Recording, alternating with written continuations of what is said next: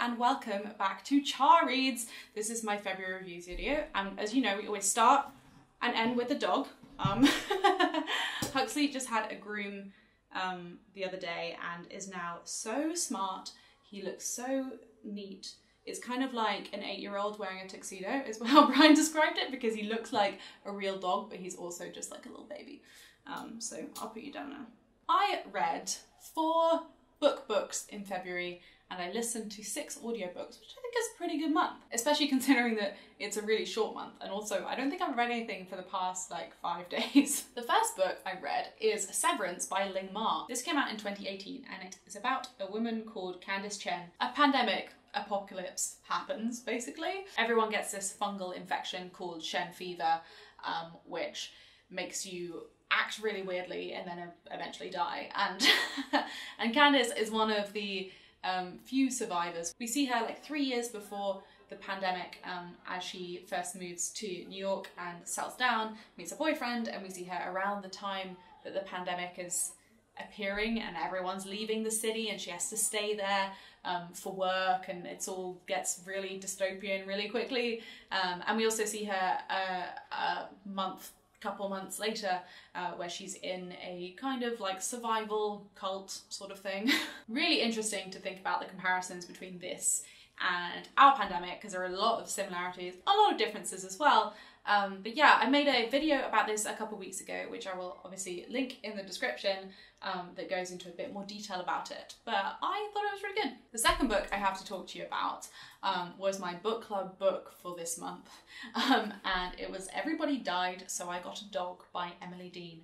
And I didn't like it. I really didn't like it. It frustrated me in so many ways, but the writing was funny and the pace was good, so I can't give it 1 star. I think if I was like a fan of Emily Dean, I would have loved it, but we picked it on the basis of it being a memoir about grief and also about dogs, and it wasn't really either of those things. Over the course of 3 years, Emily's sister, who was like her best friend, her mother, who she was very close to, and her dad, who she was kind of estranged from, but also, you know, shared a lot of history with, obviously, they all died, so that happened very quickly. So the book talks about her childhood and growing up and her desire to be a dog family and get a dog, but her family was always too eccentric and weird and doing different things that she never got the chance to. And then she finally gets a dog in the last like 40 pages. There's really not enough actual dog content of this. Also, shit dog mum. My friends didn't really care about this, but as a dog mum,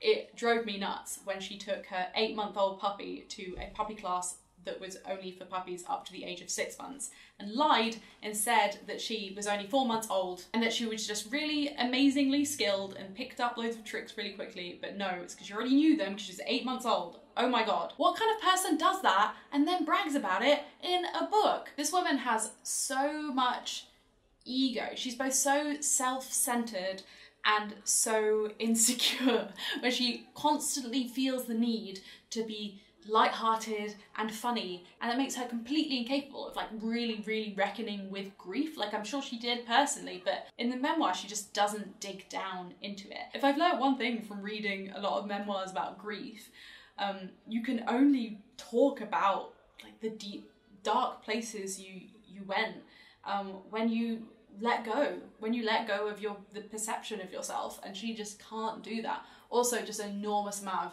name dropping. Oh my god, so much name dropping. And also, just 2 more complaints. One, she'd have these make these statements as if nobody had ever experienced that emotion before. Like, literally at some point said, oh, but people didn't know that on the inside I was actually really insecure and introverted, and I was just making a show for the world. It's like, hello, welcome to every single person in the world. She also seemed completely oblivious of her privilege. She grew up in a household that had a lot of financial difficulty, and they were always living on the edge, and it was really unstable, but she still went to a private school and was surrounded by these like really incredible like cultural icons and influential people that completely set her up for success. And I think she's got this perspective that like, oh yeah, but like I had family difficulties, and it's like that doesn't obviate the fact that you're extremely privileged. Oh, okay, right. Rant over. I'm sure if she does a radio show with Frank Skinner, and as I think most of the people that read this book are a fan of her. And if you're a fan of her and want to know more about her life, absolutely fine. If you're not a fan of her, then this is just sycophantic. I found it so difficult to read and I really didn't like it. The next book I have to talk about is Wintering by Katherine May. I've just done a video on this, so you can see that on my channel, but it's about winter, both the period of time and the feeling of sort of hunkering down and hibernating and it being difficult and cold and sad and dark, but you getting through. So it talks a lot about winter on a practical level and how like people in Norway get through the dark winters, and about sea swimming that I really liked, and about the passage of time and marking time throughout the year. But it also talked about like illness and depression and just difficult periods in life. Got a package and now I'm all flustered. Where were we? Wintering, yes. Didn't care for it that much as a memoir. It was quite disjointed, but the vibe, like the meandering musings of winter and how to do winter well, was lovely. Would super recommend it, only to read in winter. No summer reading this book. The next book I have to talk about is Queenie by Candice Carty-Williams. This came out in 2019 and I wanted to read this book. It's been so hyped up. I wanted to read this book so much that I put it on my Christmas wish list and forgot about it and bought myself a copy, and then forgot that I bought myself a copy. So when I received it at Christmas, I was like, oh my god, I can't wait to read this. I really wanted to read this for ages. Came home and then it was already on my shelves and I was very confused. Anyway, this is about a Jamaican-British 25-year-old girl living in South London and having life shit on her for a bit. Having great friends and great family, but sort of going through a breakup and dealing with that by sleeping around and not really being sure what she wants from these people and from life, and getting very confused and going to quite a dark place, but then coming back out of it and being renewed. Sort of a wintering of sorts. I think this was a very accomplished book. Technically very good. It covered such a wide range of topics and covered them all really well.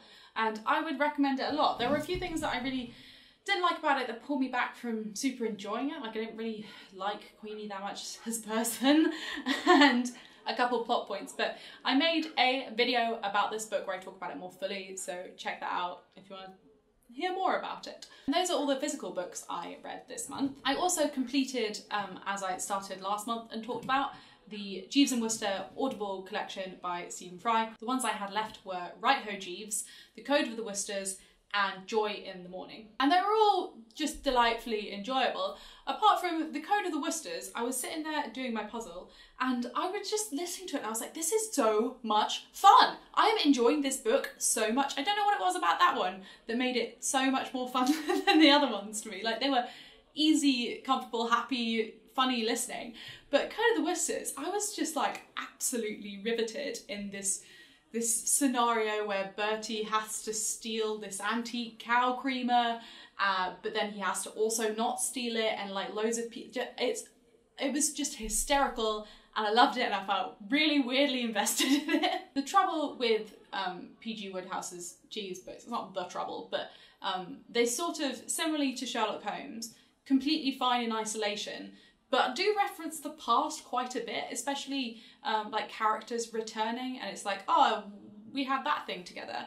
And it is quite delightful listening to them chronologically to get that sense of history and to kind of feel clued in on this life in a very linear way.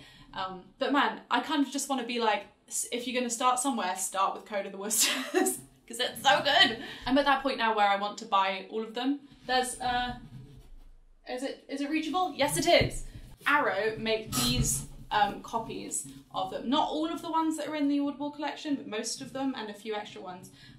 Really gorgeous type, and I like them a lot, and I think I might just get a full set of them because I like doing that. And when I finished listening to all of them, I was like, okay, I need something new to listen to while I do my jigsaws and write my code.